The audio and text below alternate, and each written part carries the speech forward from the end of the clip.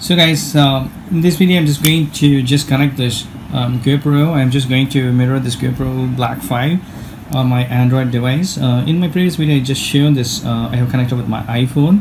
So now I'm going to everything I'm going to using via remote this app. So this is very much useful. So I'm just going to mirror this, and what are the configurations I'm going to do it in my mobile so that I need not to touch this and I can everything do it in remote. So how to do that? So this is a GoPro, right? I didn't switch on it.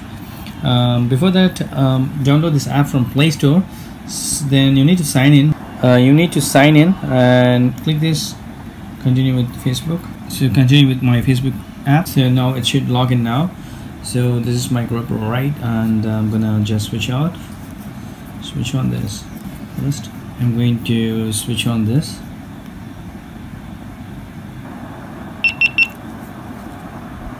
Yes, now it's switched on.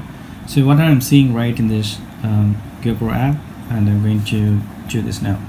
So connect your camera first, click that.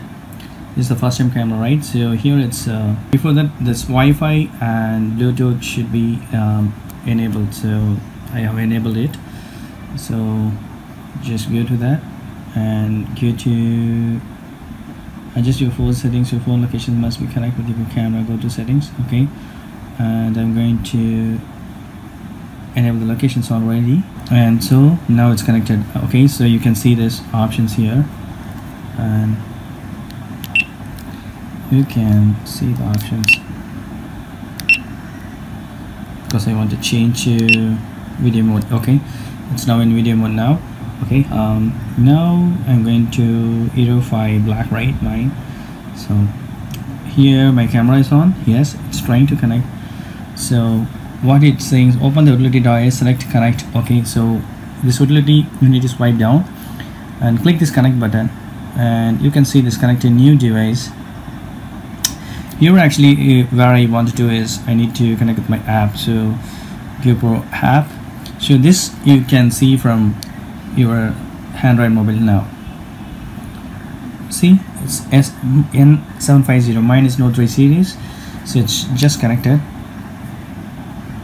So see this, now it should reflect here.